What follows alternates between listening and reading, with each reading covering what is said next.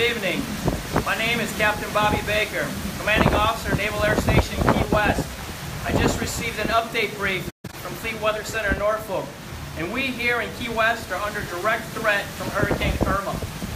Rest assured, our personnel are well entrenched in this Category 5 hotel and are ready to reopen the port and reopen the airfield once the storm passes to support the local community and to restore military operations. To our family members, make sure you stay in contact with your chain of command and your ombudsman. Additionally, you should be registered in the Navy Family Accountability Assessment System.